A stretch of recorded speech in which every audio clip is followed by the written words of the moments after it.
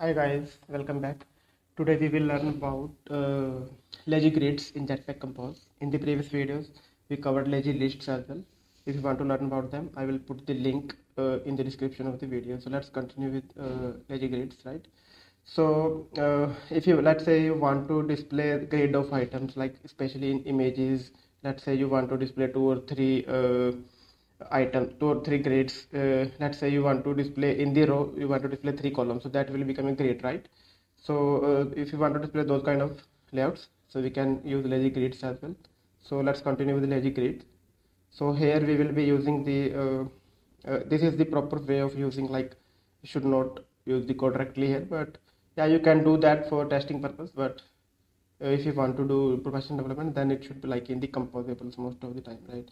And we should pass modifier parameter as well, that we can take from the parent, and then we can apply on the first column if we will be using here, right? So let's continue with that. So we will be using, once first a column will be there, and we will apply modifier there, modifier dot wrap content height. So it will wrap the content height according to the content, right? And inside this we will be using the lazy vertical grid. If we want to display scroll the content vertically, then it will be vertical grid. If we want to display or scroll the content horizontally, it will be lazy horizontal grid. So it requires column. Maybe how many columns we want. So there can be two types of ways we can define it in two ways: fixed or adaptive. Adaptive will be according to the width. We will specify some width, and we will specify like, yeah, we need only 150 maximum size of image. So it will, according to that, it will create grids. The grids can vary, then they will not be fixed. They can be 4, 5, 6 depending upon the width of the screen. But if we want fixed, let's say we want like only three grids, right, in a column. So in a row, if we want 3 grids in a row, then we can do this. And now we will be use this same items method that we used in lazy lists. This is a function which builds the layout.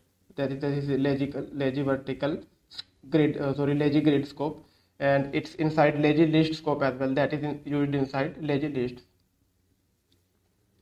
And here we will be using test data. I have some test items list there. If you check, it's 50 items are there.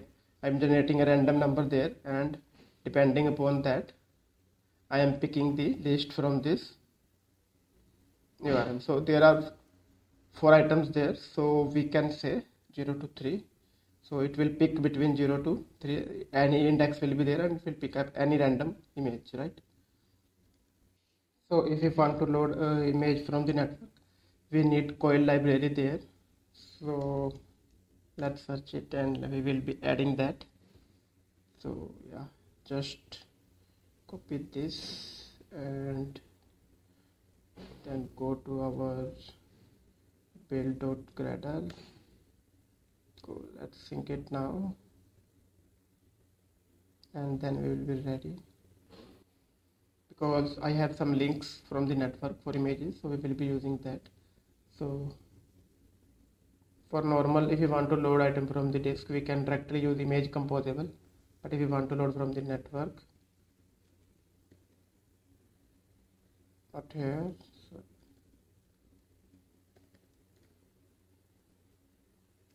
yeah, it will be here, right?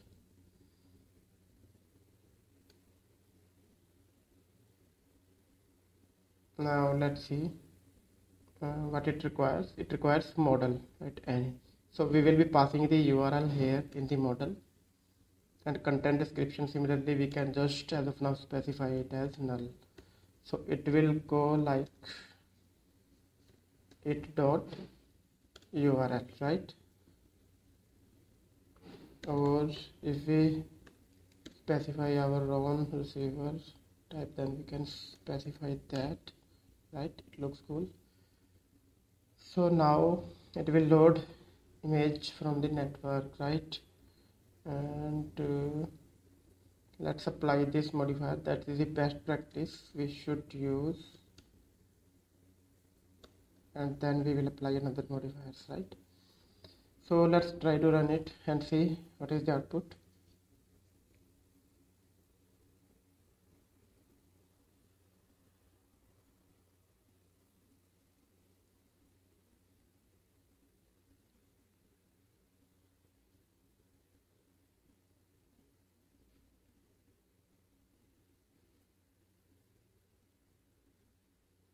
Let's close the apps in the background.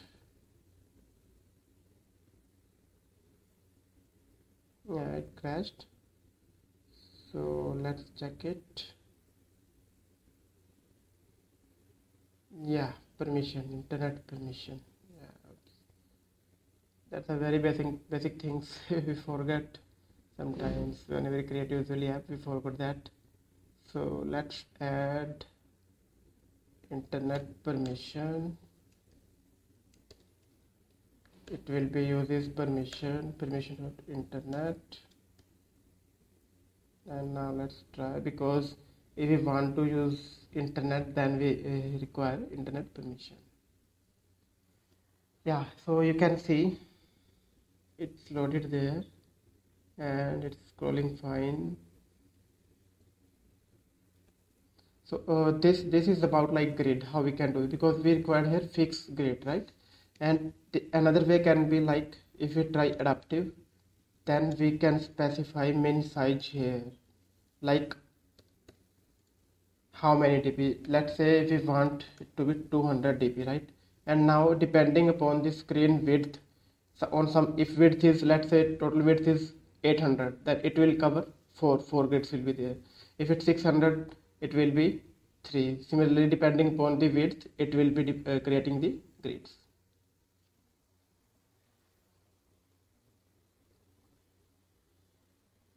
So if you see, depending upon the width, it only created.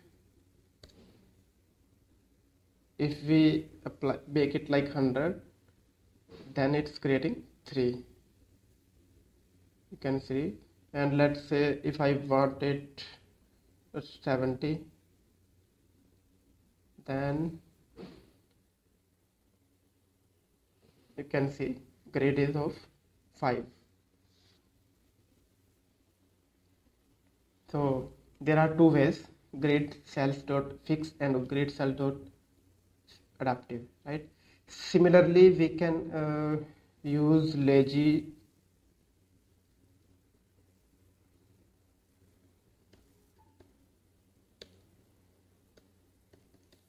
horizontal grid as well, and it requires rows, and then rest will be same. It can be either like adaptive or it can be fixed, so it will be like same, right? Let's try fixed first, and let's try with 3, and let's change it to fixed as well, or let it be the same, only we are changing this one, right? And let's give some spacer here, modifier dot height, let's say 16.dp, or we can give it more, I think.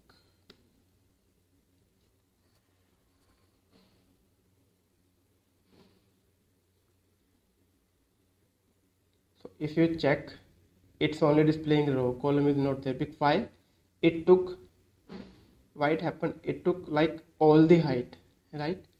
So we can, what we can do is we can supply modifiers here, modifiers dot let's say if we want it inside only 300 or 200 dp, right?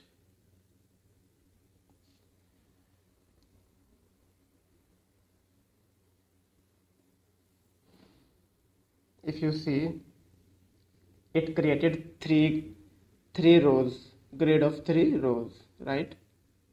So it will be moving 3, because in the horizontal grid we can specify grids by specifying the rows, how many rows we require. So we require 1 2 3 rows. So according to 3 rows, it will according to the width height of the image, it will like generate their cells, or you can say grids, right?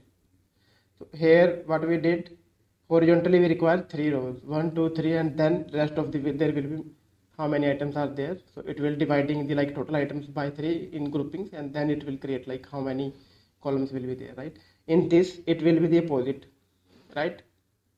It will become the number of columns will be specifying, and it will specify then number of rows will be dynamic depending upon the columns. So this is about lazy horizontal grid and lazy vertical grid. There is a lazy staggered grid as well that we will cover in separate video. As of now, this is the part of this tutorial. So I hope you guys have liked the video. I will put the code in the description of the video, so you can get that. And I hope you guys have understood about how we can use lazy grids in Jetpack Compose. And if you like the video, you can share it, and you can leave in the comments as well on the topics you want videos on Jetpack Compose or Kotlin. Yeah, also if you want to know learn about Kotlin, I am sharing the shorts as well on the YouTube these days on the Kotlin, so you can check out those as well. So you will learn about Kotlin as well, and in the future I will be covering the Kotlin complete videos for Kotlin as well. So that's it about lazy grids. So till then, bye bye, take care guys, see you in the next video, keep coding.